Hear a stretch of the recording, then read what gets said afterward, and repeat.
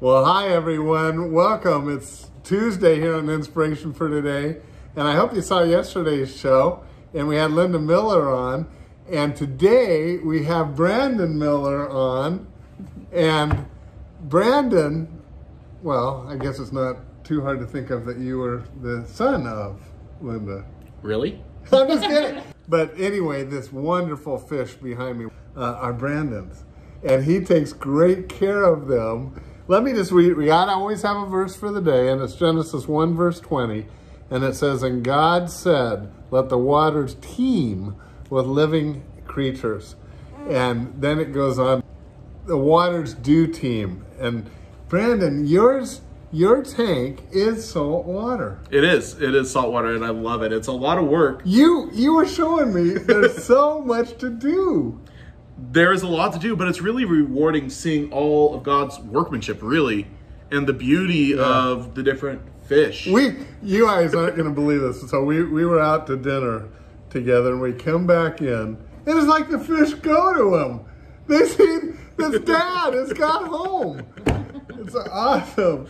Well, anyway, so everyone, I'm going to pick up the camera, and we're going to let Brandon show us some of those fish. So here we go, and now, Brandon,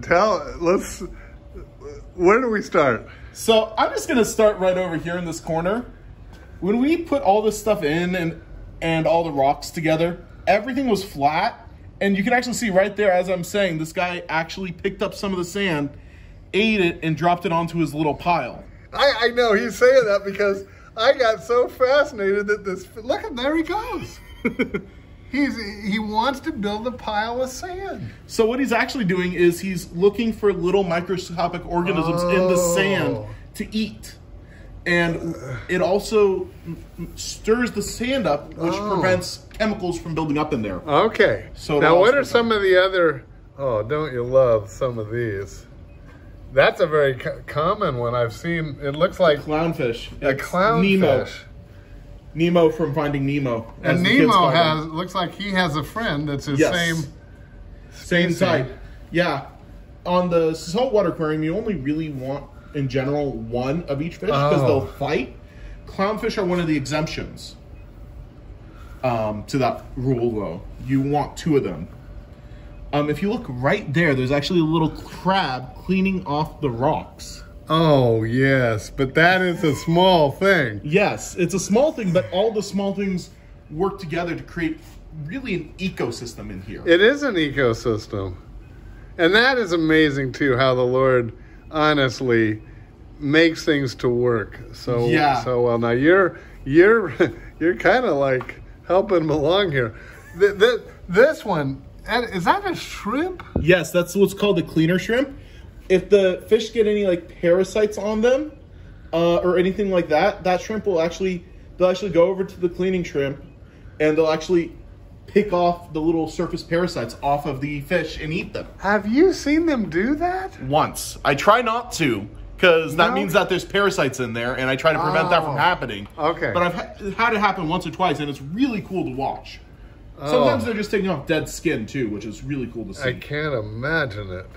Now these yellow ones, they're beautiful. Yeah, so just like the one that will eat the sand, these guys will actually bury themselves in the sand at night, which in nature was to hide from predators.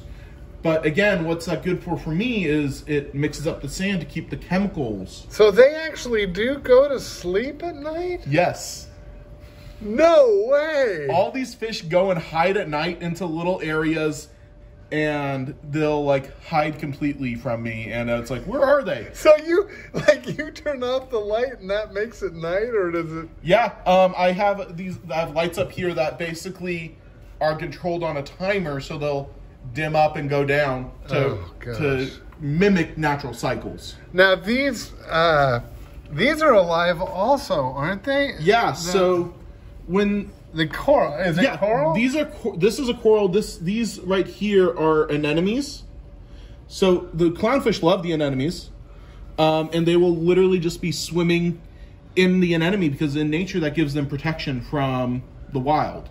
Because the other fish get stung by them. Isn't that interesting that the Lord provides something where one fish can hide and another one yeah, he was just would actually get hurt by it. the enemy. Yeah. And you'll see these like little holes throughout here.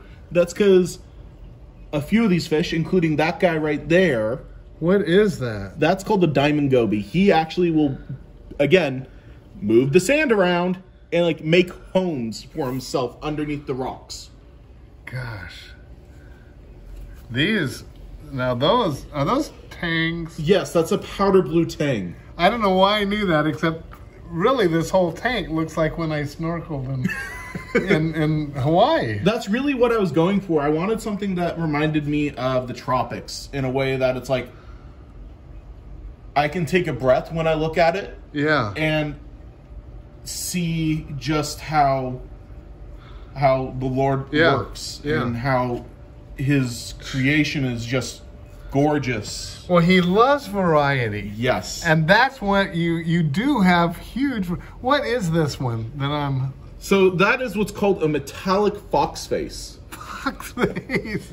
And the normal color scheme of that is over there. Where? That yellow one. So you're talking about variety. Those are the same species that were given different colors. I'm just laughing with him because I get amazed at this stuff. I'm sorry, folks. This show is just, I had to shoot this show because I love the variety that God has made in these. But this other kind of coral to me is fascinating. Yeah, that's called a toadstool coral. I don't know why it's called toadstool. But what it will actually do is it feeds off of two different things. It filters waste out of the tank and also uses the light to feed. Huh. So basically that helps keep the tank cleaner while all these other fish dirty it up. You were telling me about one of the fish, and I'm not sure which one it is, but it actually can be born male or something. Or what was that story? They changed genders? Yeah, so that's the clownfish actually. Oh, the clownfish. So the bigger one is always going to be the female. Huh. The bigger one is the more dominant one, and they will always turn to female. And actually, in the wild, if you have a group of clownfish together, if the female leaves or dies off, the next most dominant one will then transition to take over that role. I love that purple one. Yeah, he's just a pretty one.